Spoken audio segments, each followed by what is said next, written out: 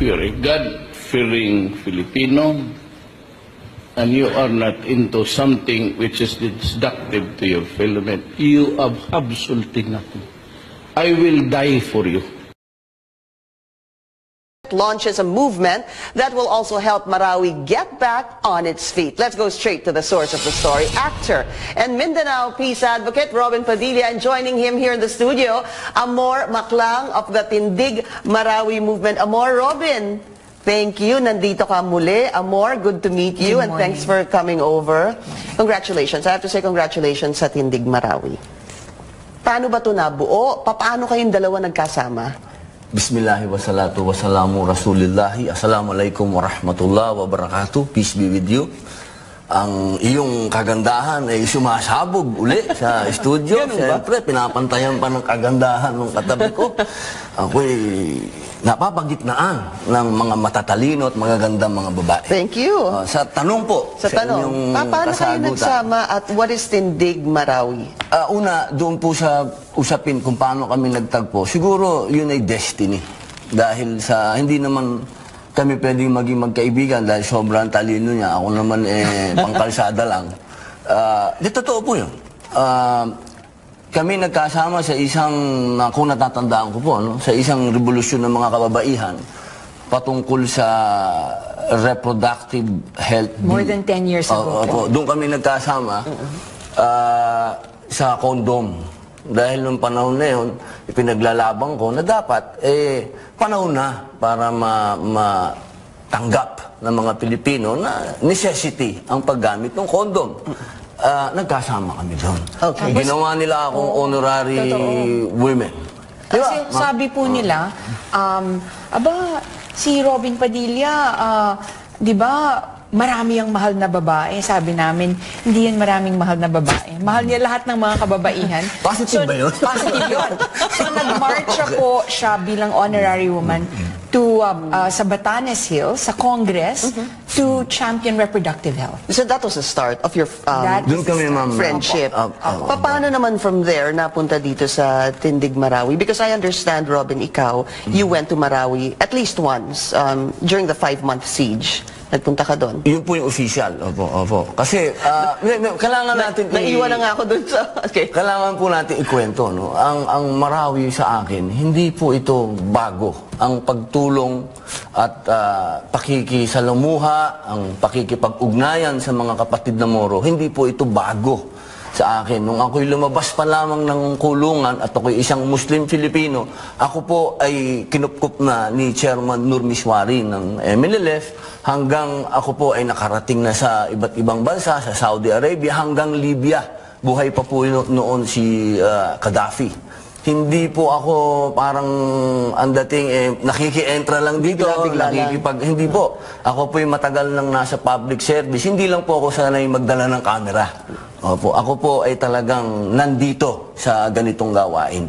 Nagkataon lang po na dito sa Tindig Marawi, medyo para na akong sinampal dito. Kasi yung sa Zamboanga, yung nangyari sa Zamboanga, huwag natin kalimutan yung Zamboanga kasi napakamahalaga po nito. No?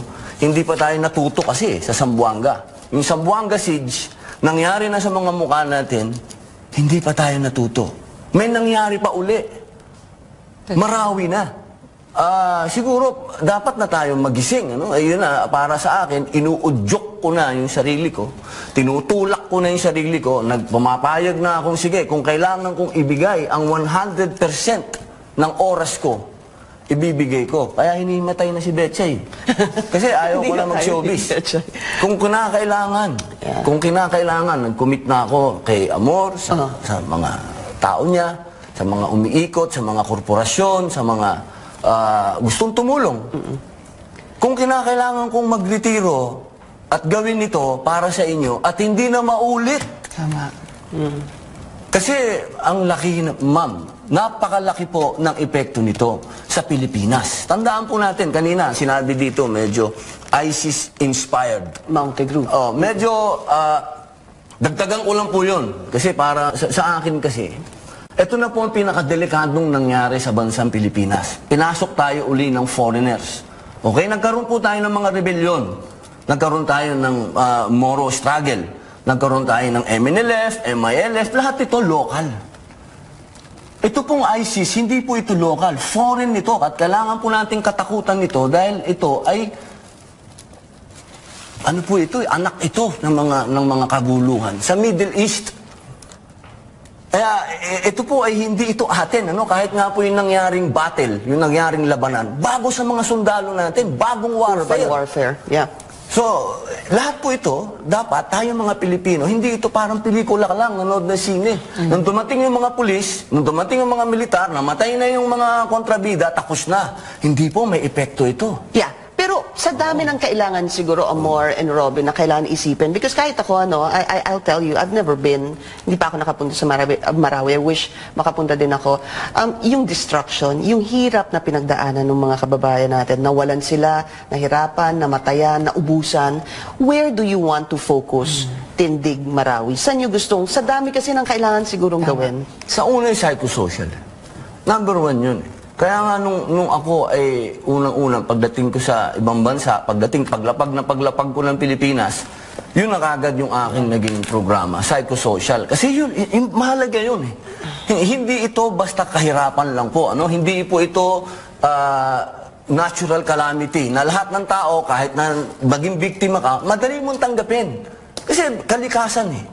Hindi ito kalikasan, man-made ito, binigay sa ito na sa utak mo, meron kang konting depression, number one. Ba't nangyari sa'yo? Frustration, anger, ba't nangyari sa'yo? So, lahat ito, kailangan ito. May psychological, Effect, yes, no? So, kung psychosocial, what exactly do you intend to do? Papaano? Okay. Aside po from the psychosocial, may dalawa pong bagay na hiniling si Brother Robin na ngayon ay nahiling namin sa private sector. Pabuhay at pabahay.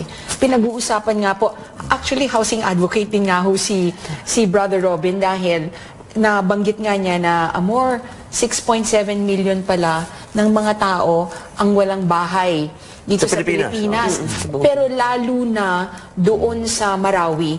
And we in Manila will never understand how it is to lose a home. To receive an alert saying, you know what, magbitbit kayo ng kahit anong kailangan nyo. 3 araw lang kayong mawawala. Pero sir, di ba hindi naman 3 araw lang mawawala? 150 days. Hindi naman kasi na-expect ng military. Yes. Na ganun yung nandun na force ng ISIS. Eh. Hindi talaga, walang nag-expect nun.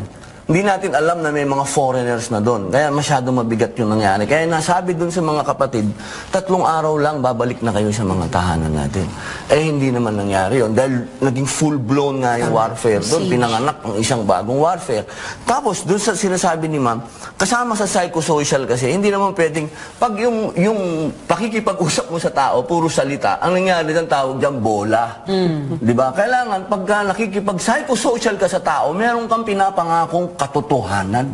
At ano yung katotohanan yun? Hindi mo man maibigay kaagad yung buhay nila. Dapat maibigay mo man lang yung comfort. Yes.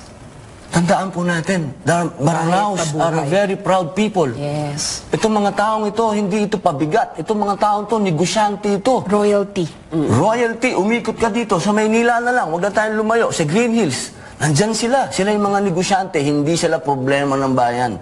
Nagbabayad ng tax itong mga to. Sa isang ganon, nawala lahat. Ang Maranao, hindi yan nagbabangko dahil mga Muslim yan. Imaginein na lang ninyo na nasunog yun na yung bahay nila, wasak na yung bahay nila, wala pa silang pera. That I think that's also part of the issue, no? Kaya nga nung pino-together to ni Brother Robin, sinama niya hindi lang yung pabahay component, kundi yung pabuhay also. 2 of the first responders to his call are actually large tech companies, no? Amazing. Ikaw na ang bagong platform. Ikaw na ang bagong Facebook. Ang galing eh. Bumilib ka sa akin doon. Aminin mo, bumilib ka sa akin doon. Bumilib naman ako sa'yo. Tsaka hindi ako naniniwala. Hindi ako naniniwala na ikaw na nakikisaw-saw ka. Hindi ako pwede. Oo, hindi talaga ako. Hindi mo na kailangan sabihin. Hindi naman kilala si Robin Padilla na isang tao na that's not Robin Padilla. Pero sumuporta yung tech hindi lang delicious.